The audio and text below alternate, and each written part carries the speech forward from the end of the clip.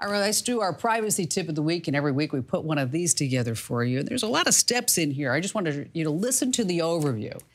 And then I'll tell you exactly where you can get the step-by-step instructions that you need. I want to talk a little bit about how to tell if your neighbors are using your internet connection. And they may be the nicest people in the world and you trust them dearly, but there's also war-driving strangers.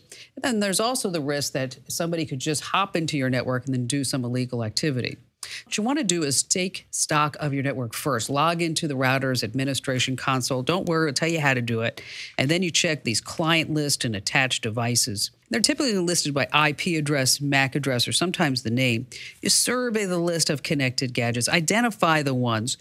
Your tablet or smartphone could have the manufacturer name in there somewhere. As a matter of fact, if you bought a Komando Connect speaker, it will actually just say Komando right there on the list. Then I want you to do is encrypt your Wi-Fi network.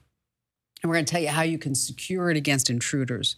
Also, I want you to check to make sure that somebody has not already set up a backdoor in your router. And again, we have all the step-by-steps for you. Head over to komando.com. That's Komando.com. Once you're there, go ahead and hit that Show Picks button. Really, really important that you do this, folks, because this Internet of Things, it's only going to get worse.